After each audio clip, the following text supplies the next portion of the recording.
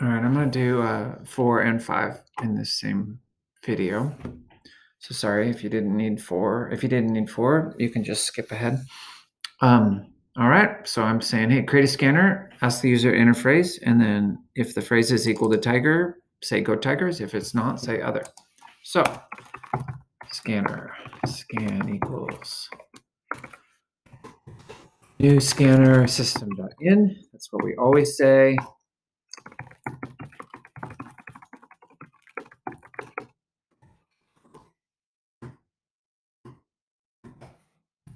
If phrase dot equals tiger, print go tigers, else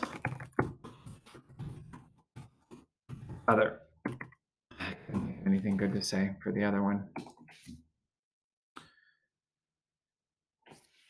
Well, let's see, what did I do wrong? I forgot to ask them for I asked them to enter the phrase. I asked him, but I didn't do it. String phrase equals scan dot next line. Okay. Enter phrase. Tiger. Go tigers. Enter phrase. Hamster. Okay. And once again, I forgot to fork it. So you're going to watch me delete my code and run it to make sure it's saved. Okay, let's see if I can do better on the next one. I'm going to do number 5. I'm going to fork it.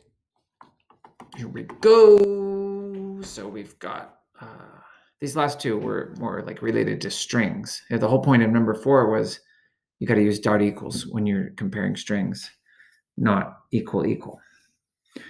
And the point of this is I want you to use substring. So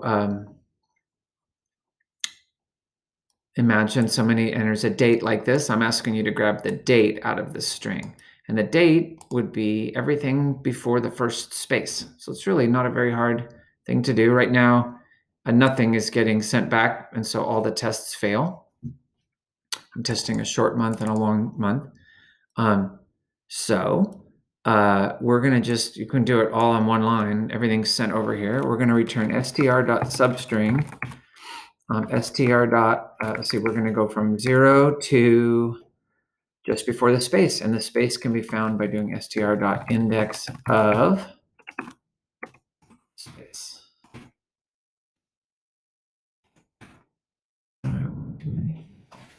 That's it. It's crazy. Let's see. I'm failing. Let's see. 0 str index of. Well, let's print this out and see why it's not working.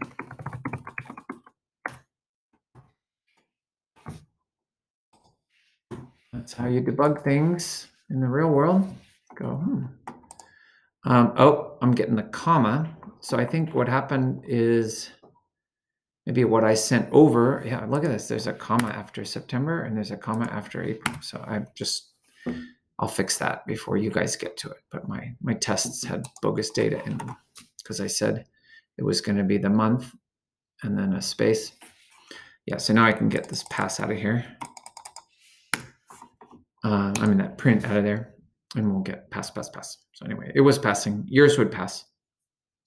Mine failed because I found an error in my test data. All right.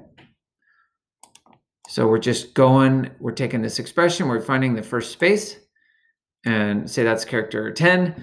If we do substring 0, 10, then we're going to get characters 0 through 9. And I'm winging it with the 10. There's probably more letters in the word September, but you get what I'm talking about. All right. Thanks for playing.